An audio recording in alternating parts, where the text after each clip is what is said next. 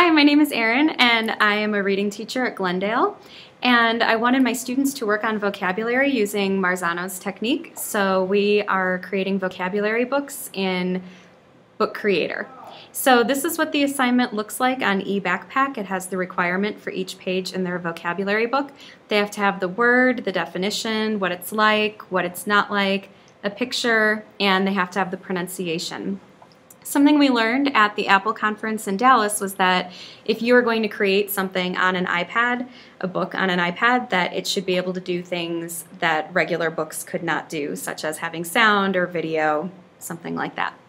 So here's an example that I made with the students. So our word was altercation, we have the definition, we have a picture, we have the sound. Altercation. Altercation. We say that it's like getting punched in the face. What it's not like is people shaking hands. We use the comic book layout.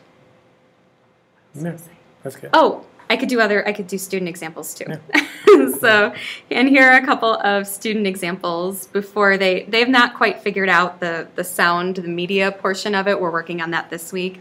But here are a couple that kids have done. So villain was one of the words they chose. That was one that they used when we did it all together.